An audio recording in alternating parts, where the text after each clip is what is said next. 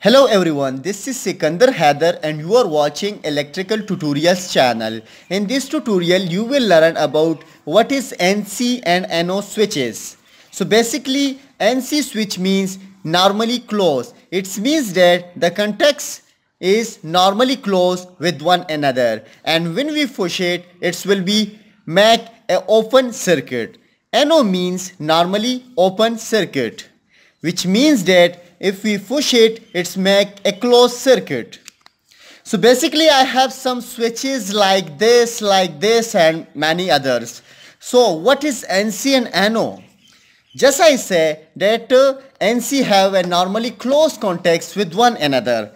I have this type of switch which have 4 terminals. You can see that these called NC contacts and these called NO. So this is normally closed, which means that it's have a connection between one another.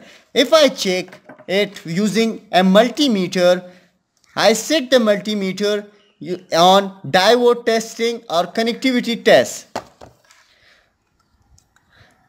So these two terminals are NC with one another. It means that it have a connectivity. You can see that it's have a connectivity, and if I push it, it will be open and it will be closed. These called NO contacts, which means that it's have no connectivity with one another. But when I push it, you can see that the contacts is here down and it's make a connection between one another. Just like this switch, it's have also NC and NO contacts. So this is the NC portion and this is the NO portion. These two contacts have a connectivity with one another, and these two contacts is normally open with one another. Here I have some more contacts which is like here, and it's for the light indicator. So we can use it for a machine.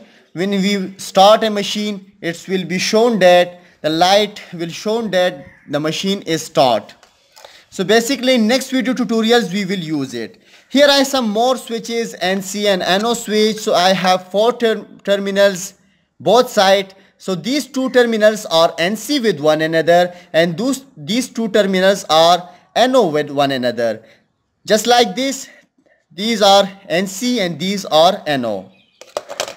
This is called a forward reverse switch for a 3-phase motor. So basically if I make a starter about forward reverse, so it will be used for the forwarding and reversing the motor. So when I push it, the motor will run the forward, or it will energize the forward conductor, and if I push this reverse switch, it will run the motor on reverse side. So basically if I start the motor from powered switch, it will need it to stop first. If I stop, then I can reverse the motor. So that's all. I think you like this video. Thanks for watching. Bye bye.